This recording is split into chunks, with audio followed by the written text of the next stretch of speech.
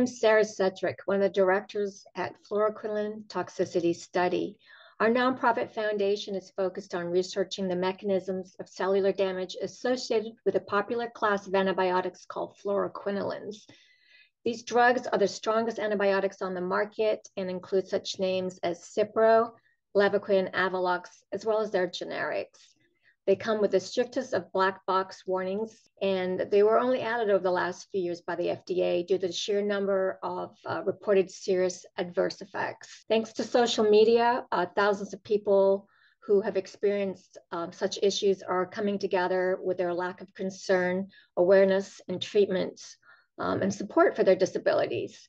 In 2021, we were made aware of a doctor treating such patients out of Germany who has written a book about his clinical experience dealing with fluoroquinoline damage. The FQAD term is what has been designated by the FDA as Fluoroquinolone Associated Disability. It needs to be mentioned that FQAD is not defined by just having one side effect that you would find on the prescription bottle, but multiple systemic adverse effects. And that is what this book is about. This is a 3-part series packed with a lot of great information, and please find the Amazon book link at the end of each of these episodes. If you're on YouTube watching this, please give this video a thumbs up if you find it valuable. I'd like to introduce Dr. Stefan Pieper. First of all, thanks for having me, Sarah, and for the invitation to have to give you an overview over my work in Germany with FQAD patients. And to start with, I would like to apologize for my vocabulary and my poor English, which is limited, of course, but we will see how it goes, and okay. Understandable that will be the interview. Well, I'm a general practitioner with my wife together, and we have a medical practice in a small town called Constance, near a huge lake called Lake Constance in southern Germany. And we do a lot of alternative medicine, like homeopathic medicine and acupuncture, but also nutritional medicine and automolecular medicine. I'm trained also as an anesthetist in England, and actually I would be allowed to do anesthetics in the Commonwealth region from Canada to New Zealand, but I surely won't do that anymore because it's 30 years ago. But I did a lot of rescue medicine as well, and ICU medicine and surgery and internal medicine, and even special care baby units for almost half a year.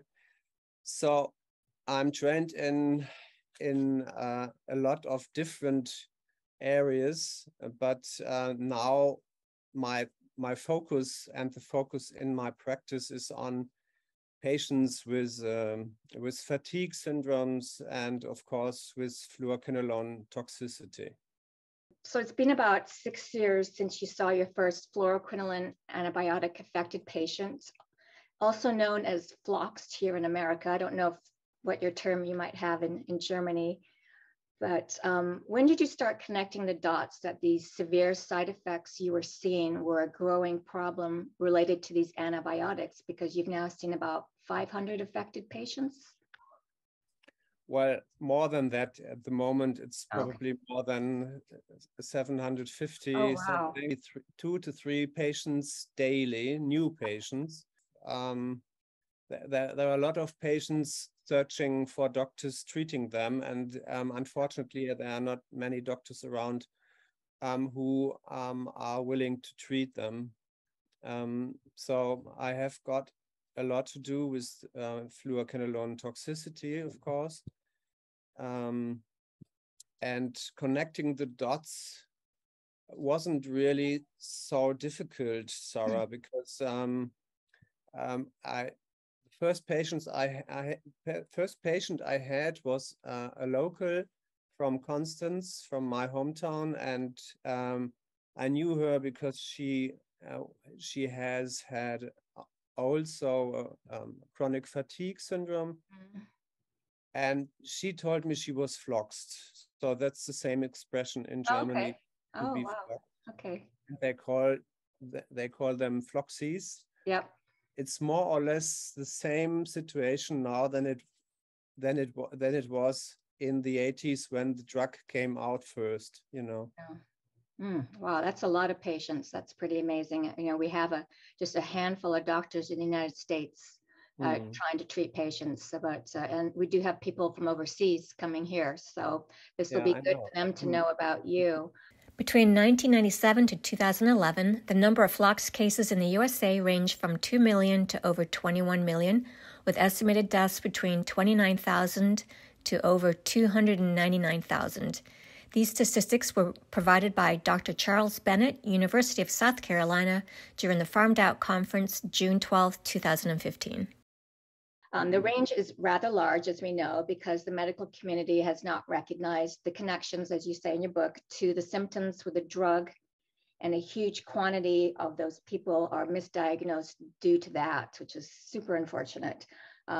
What common diagnosis were your patients receiving prior to seeing you? If I don't know how many have gone to multiple doctors before they then found you, or they were lucky enough to find you right away. Can you just elaborate a little bit on that? First of all, the numbers you just said for the US, it's comparable to Germany, you know. So, and actually, after I have written the book and I have counted the numbers for the German patients there was a study from a huge health insurance in Germany called AOK, which is the biggest health insurance company in Germany, and they did a completely other technique to get the numbers, but the outcome was the same, really. Wow. Wow. So it is not so Charles Bennett has got it right, and he did a good count of patients, and I like to compare it with multiple sclerosis. Really, the numbers are equal, more or less equal. Really? Wow. The medical costs are equal. The social problem, the social medicine problem is equal, because these are patients, these are young patients from the range of 20 to 40 or 20 to 50. So they are in the middle of their lives, of their working lives as well. Yeah. The social system loses a lot of workers there. That's a really good point. Yeah. Is comparable between multiple sclerosis and FQAD, really. Like in the USA and Germany, you have voiced there's a huge lack of doctor awareness about this issue and acknowledgement about these adverse drug reactions. I think we're both in agreement that the governing authorities around the world have been fairly reluctant to acknowledge the problems we are seeing with these antibiotics. And only in the last few years have they really started to put multiple black box warnings. I think they're called red hand letter in Germany. That's right. Letter on these drugs. And the people in the community and our foundation, we really feel that it still greatly fails to encompass the number and severity of these systemic adverse reactions thousands of people are having, and they're just not being acknowledged. The book you wrote was a direct outcome of this realization, I believe, and this is meant to be a guide from your experience written for other practitioners, right? That's right. But the word reluctant, as you mentioned it, reluctant, is actually an understatement from my point of view, because the health authorities, they should have a duty to see when there is a huge number of people are poisoned from a pharmaceutical drug. And we know about that actually from the 80s. We know about that 40 years now. And so this is not, there's not only a reluctancy to do something, but I think a little bit more than that, Sora. Yeah, I was trying to be kind.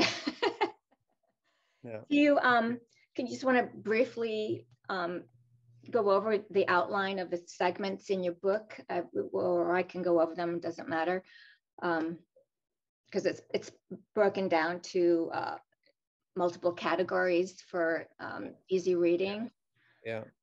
Well, I've tried to get a structure in the book, and there are 4 huge side effects, 4 issues, which are most important from my point of view, in terms of toxicity.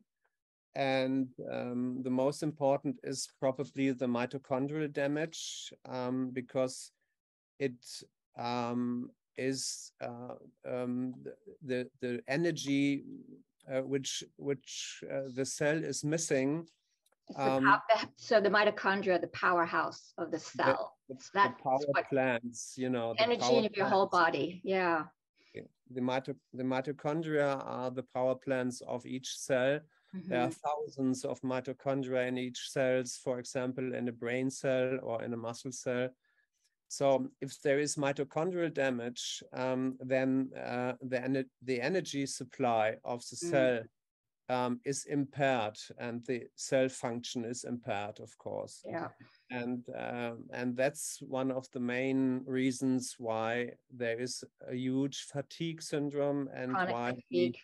Chronic fatigue, and then the cell needs energy to repair itself, and with a poor energy system, it's not easy for the cell to regenerate after having such a damage, right? Yeah. Well, the second issue is the collagen damage. The collagen, okay.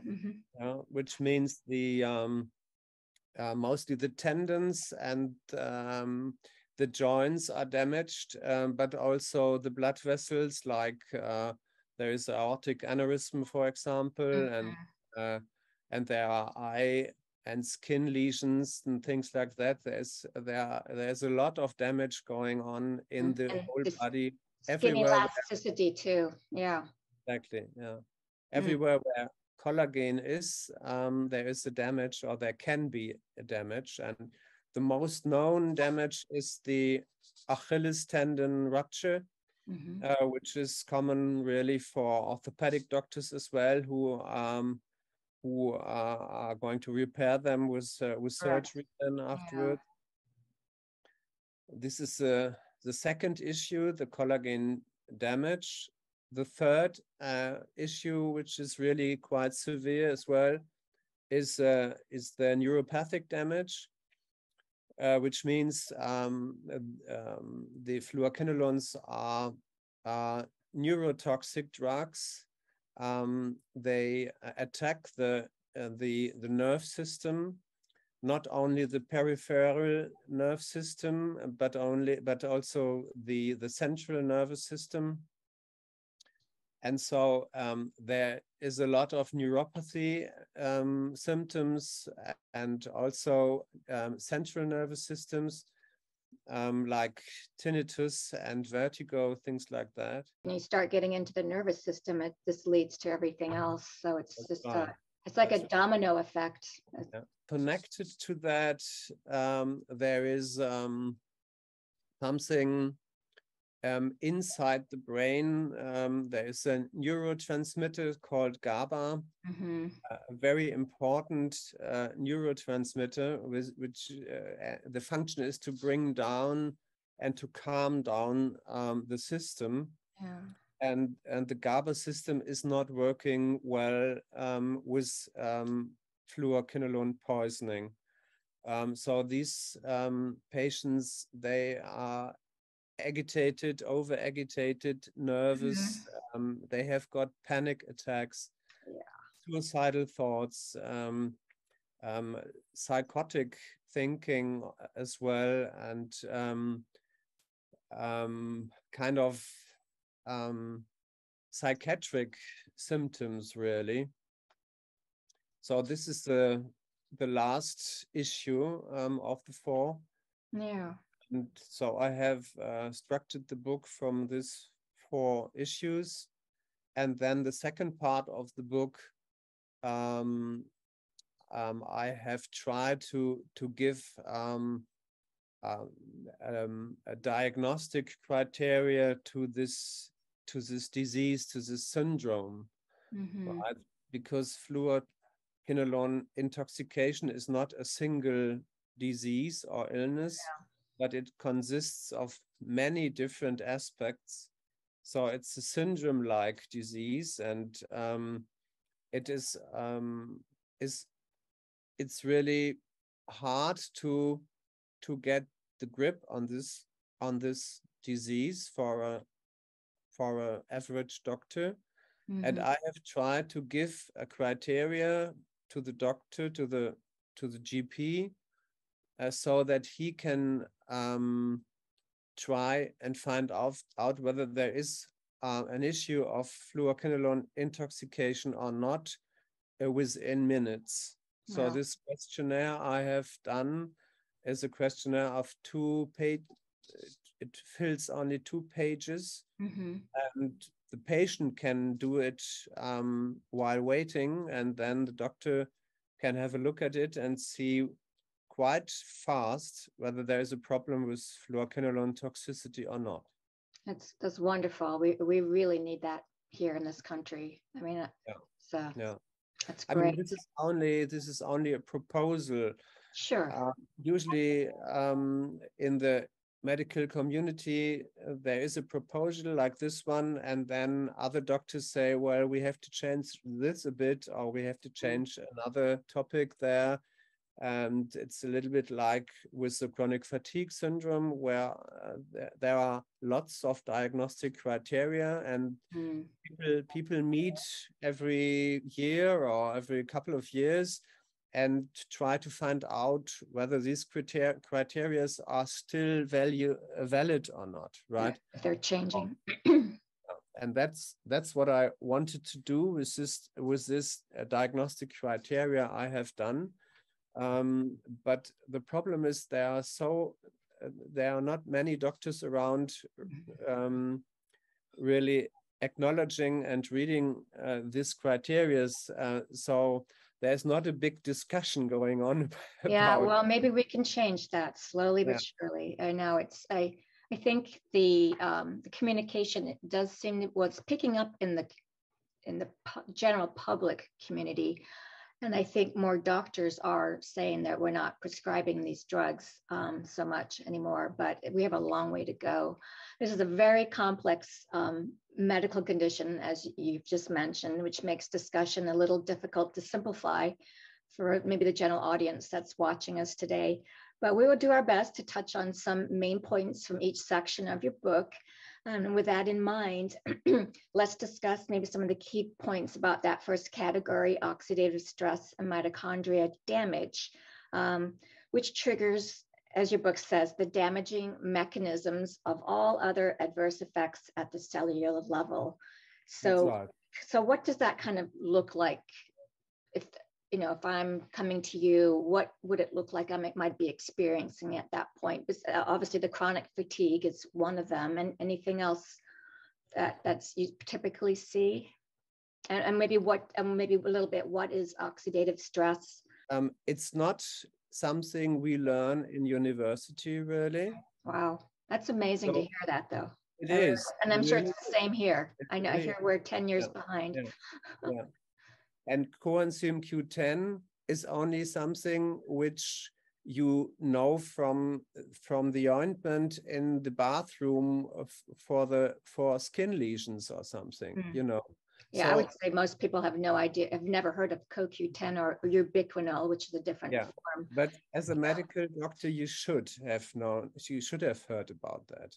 So this is the first and main reason why people are not treated with this condition, because nobody knows about it really. I mean, it changes a bit at least in Germany, I think Yeah. in the US as well, but not very much really. So when the mitochondria receive this damage, it's a very slippery slope. What, in your opinion, sort of happens next in that process? Well, I mean, the fluoroquinolones, they attack the cell, and then there is a huge flood of free radicals in the cell. And usually the cell is going to cope with that. It's not that difficult for the cell to cope with that, but if this attack is going on and is continuously going on, then the cell has got a problem with that. Yeah. And that's exactly the case in fluoroquinolone toxicity. And then the cell, after a while, the cell is depleted with all these protecting systems, like antioxidative systems, glutathione and coenzyme Q10, vitamins, minerals. NAD is in there too, maybe? As well, yes. NAD. And then there is a vicious circle, really, that the energy supply is going down more and more, and the cell is trying to repair itself and produce more antioxidative protective systems, but it can't because there is not a lot energy around. So the single cell is going to have, you know, kind of a fatigue syndrome in itself, and then the whole body is feeling this fatigue as well. Yeah.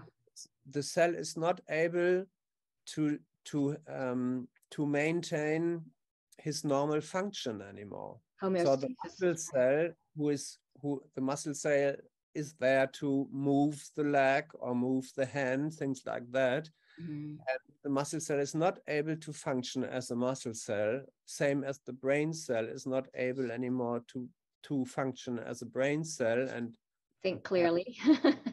Clearly, yeah. Exactly.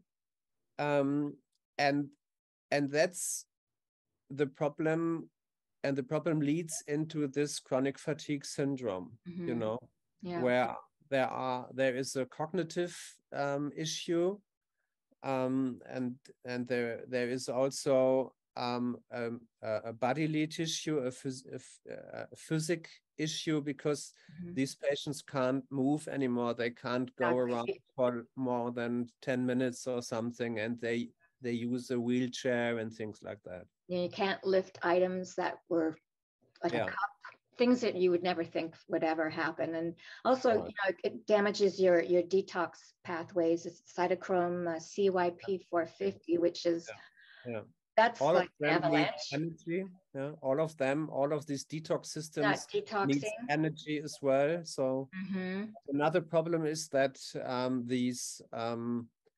fluoroquinolone molecules, they are catching the bivalent metals like magnesium and selenium and cobalt and copper, and these kind of bivalent metals, they are catching them. So the cell is depleted of these metals, which are vital for all the enzyme systems in the cell. And that's another thing which is really important to think of, that all the minerals and the vitamin levels in the cell are going down, you know. Yeah, and the magnesium is a big one. I know that for sure from personal experience. One of the biggest issues. That's right. You are right. In your book, you list a large set of diagnostic tests that you do in your practice. Can you mention maybe the categories of those tests, if you can, for the audience, just so they know what kind of things are you doing in your practice, and maybe they can compare it to maybe somebody that might be doing them here. What kind of tests are you running? Well, for mitochondrial function, there is the bioenergetic health index, which is a very, very good test to see how the mitochondrial is like the mitochondria is functioning. And this is not only the ATP, which is important, you know, but lots of other topics inside the mitochondrial membrane are going on there. And this bioenergetic health index is giving me a very good insight of the problems with mitochondrial functioning, and I can see better where I have to treat. Oh, that's great. Yeah, then only an ATP test, for example. Yeah. Is that where are you purchasing, or what lab are you using for the mitochondria test? Because I don't think that's a very easy thing to get access to here in the United States, which is a very valuable thing. Yeah. There is no access to that test in the US. I was wondering about that because I have got some patients in the US, and I was recommending this test, and they said they're not able to do this test in the US. There is a big lab in Germany who does it for about 150 euro or dollars, which is not. Which is expensive, but not really, not in the thing of everything. Yeah, that's pretty good. So that's one test I usually do in my patients because I want to know how compromised is the energetic system of the patient, and where do I have to start with my therapy as well. And of course, there are a lot of other lab tests which I do, like all these bivalent metals like magnesium and selenium and copper and what else? Lots of them. Yeah. All the important vitamins like vitamin B12 and B6 and vitamin D is very, very important. The vitamin D level is very important. I interrupt you. So do you find that you have patients that have serious issues with B6? Because myself and other people within our community here don't seem to process that very well, and it becomes toxic levels in our body, which then leads to more nerve damage problems. Which is not always, you can't always heal that. Yeah, B6 is really a problem because B6 can be too low, but also it can accumulate in the body, and it's detoxing. Yeah.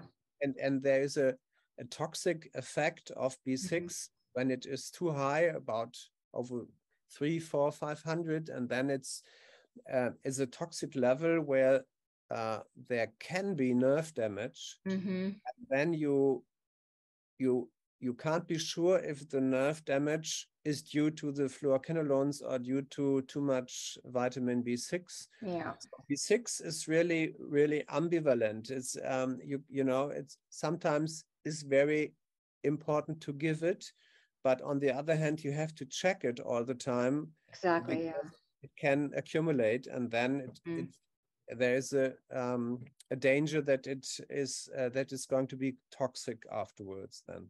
Yeah, a lot of people in this country take B complex vitamins, which is all the B's put into one. And I've had a neurologist say that she's seen a chronic crisis of people coming in with nerve problems from that. And so that I also went through that too because of that. So yeah, I think people who are floxed need to be very wary about what they're taking.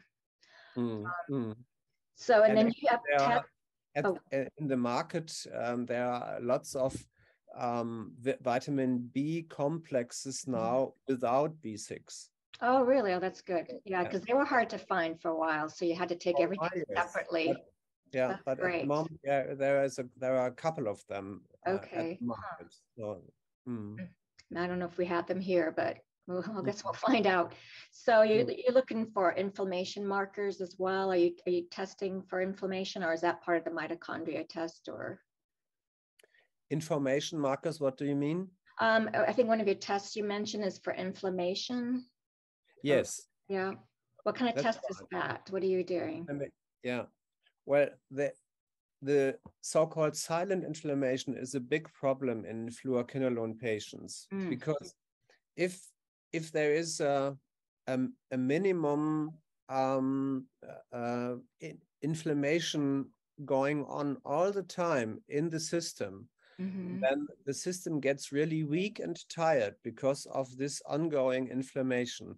And it's not a huge inflammation. I measure the high sensitive CRP, which every doctor can do. And if the high sensitive CRP is just a little bit elevated, and the sedimentation rate of the erythrocytes as well is a little bit elevated, then I have the suspicion that there is a silent inflammation going on. And with this silent inflammation, the free radicals won't go down. There's always very, very high measurement of free radicals in silent inflammation because the cell is producing a lots of free radicals to defend itself, you know. Yeah, to mitigate the damage. Free radicals are not only poisoning, but they have a function in the cell as well. So the body tries to have a defensive strategy against this inflammation, but it's of course a frustrating strategy. And with this strategy, there is a lot of free radicals going around in the cell and doing a lot of damage. And that's a huge problem because you can't get rid of these free radicals until you know the source of the silent inflammation. So yeah, unfortunately in America, a lot of these tests, are not obtainable through your traditional insurance regular doctor. And here in the United States, you have to seek out people like yourself that are in integrative medicine, maybe not always taking insurance. And yeah, it's a huge problem for people, especially if they live in smaller towns, to find anybody that would even come close to knowing some of the stuff. And probably like in Germany, the insurance companies or the doctors themselves, their hands are tied to certain tests that they can do, and you can bring them a list and they'll go, no, can't do, can't do any of these. So it's super frustrating. I've been through that. And so a lot of people in the flox community are blindly trying to heal themselves, taking vitamins and not really getting any tests done.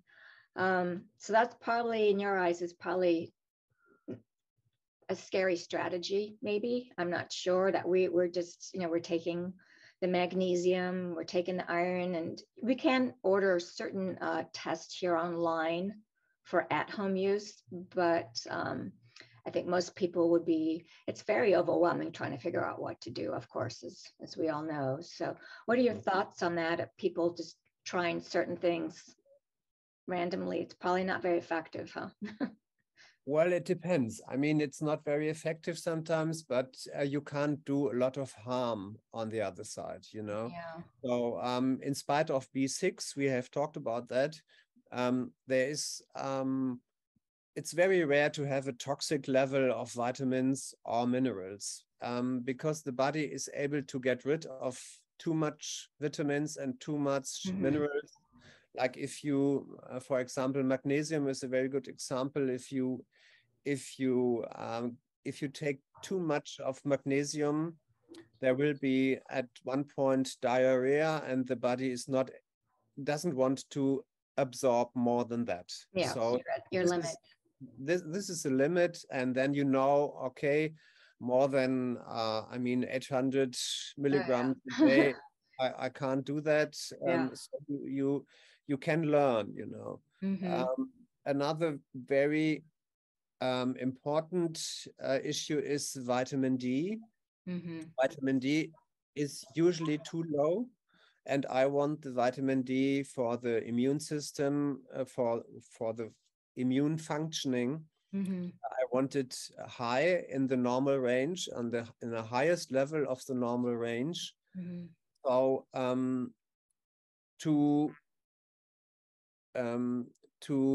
to do that, you have to do a blood test from time to time.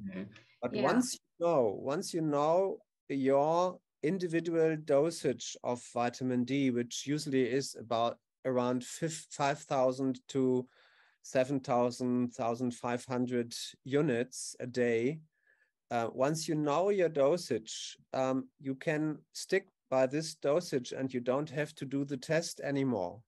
Maybe once a year or so. But if you have got your individual dosage, then it should be okay to take the vitamin D at that level, right? And just so it's the D3 with K2. Yeah, you should always combine it with K2 to prevent side effects like kidney stones or calcification of blood vessels, things like that. Oh, I didn't know vitamin D could do that. Okay, that's interesting. Vitamin D can do that. It's very, very rare. I give vitamin D since 20 years in high dosages, and I have never had that problem with patients, but only because I do tests while I'm treating with vitamin D, you know. So you have to do these tests while you are finding the individual dosage you need. And for example, with coenzyme Q10, you can't do anything wrong. You can do 100 milligrams, you can do 200, 400, 500, 600. There is no toxic level, you know. You can spend a lot of money on that. It's not cheap. It's probably too much. And there is, of course, an upper level where the Q10 doesn't work any better. Yeah, you know what I mean? Yeah, that's a hard one to gauge if you're not testing, isn't it? But you won't. Well, there's not a toxic range really. You know, I have had patients who took Q10 before coming to me, and I measured the Q10 level, and it was 10 to 100 folds above the normal range. Wow. And you know, it isn't toxic. But this guy has spent a lot of money on Q10. Yeah, it's really, especially the ubiquinol version, which is supposed to be more absorbable. Is that correct? Well, I'm not sure about that, Sarah, because this is a lot of money making going around with Q10. Q10 is a very, very simple molecule. And this is a very clever molecule as well, very smart, little molecule which exists in the reduced and in the oxidated state. And if you think it's better to take the reduced state and you spend a lot of money on that, you have to know that this molecule will switch from reduced to oxidized a couple of times after swallowing the capsule until it is in the cell, you know. So I don't think it makes any difference really at all. Because I spent a bit of money. And you can spend a lot of money on Q10, but you don't have to really. Do your patients feel a difference when they're taking the Q10? I've had a hard time gauging that for myself. Are they feeling it just more energy or just a little bit better, or what should one be feeling? Q10 is a very, very smart remedy or a very smart medication, you know. One function is that it catches the free radicals. So it's an antioxidative system, which is very, very important. And for that, you can really take for a shorter period a high dosage of Q10 if you need. On the other hand, Q10 is very important for the mitochondrial function and for the energy supply inside the mitochondrial membrane. So it's a kind of a taxi which brings the electron from one place to another. So without Q10, there is no energy in the cell. There are two different functions of Q10 in the cells, and both are very, very important. So Q10 is one of my standard is in my standard base protocol. You know, it's very important. And even if I have patients which are a lot better or which are feeling well again and fit again, I tell them, please stay on Q10.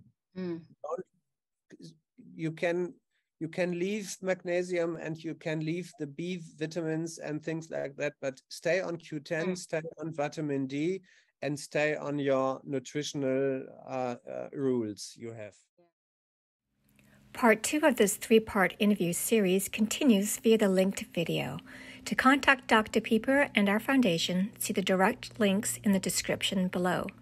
Please like this video, subscribe to our channel, and follow us on our Facebook group where we post weekly science-based articles related to fluoroquinolone antibiotics. Leave us a comment with any questions you might have, and thanks for watching.